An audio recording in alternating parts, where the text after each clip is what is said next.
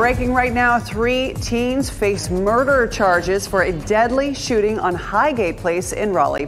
Thanks for staying with us. I'm Ashley Rowe. And I'm Gerald Owens. Police tracked down the victim to this stretch of Milburnie Road. You can see right here where the vehicle crashed into a tree. Brian Schrader's in the Live Center following this new development for us. Brian, all of this is new just this evening. That's right. We learned about this around 8:30 this evening. We're going to go back to when this story started, July 27th on Highgate Place, which is just off of Milburnie Road on the southeast side of Raleigh.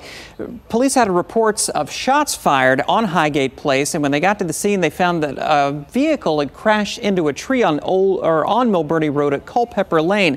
The driver of that vehicle was a man who had gunshot wounds. He died later at the hospital. And tonight we learned that 2 16-year-olds and 1 15-year-old now are charged in connection with that murder.